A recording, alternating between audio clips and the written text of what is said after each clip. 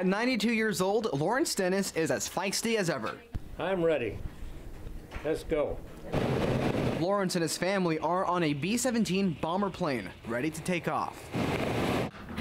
Actually, it was one of my sons that said, I'd like to take that ride too, and I said, you know, I would too. This is where I sat on Blue 23 missions here. But it's not just a family outing. You guys want to go up with Grandpa? It's a receiver. You receive messages on your Lawrence is here to tell his family what it was like operating the radio of an air bomber during the war. It had been canceled, or the bomb raid had been canceled. One message Lawrence will never forget sending out is when he sent out an SOS after his plane had been shot down by enemies. These pictures show him during the 18 months he was a prisoner of war. He says a security guard snuck the camera in for him for a pack of cigarettes.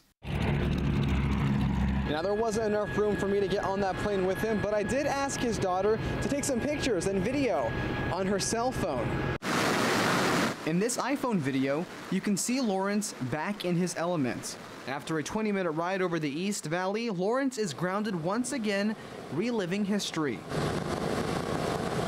Bounce of the airplane hadn't changed a bit. It's still the same. Just great to see the smile on his face and just so proud. And I went to go along with my family and kind of try to explain things. He says it's the last time he'll ever get on a B-17 again. Lawrence says he's moving onwards and upwards. In Mesa, Colton Schoen, Cronkite News.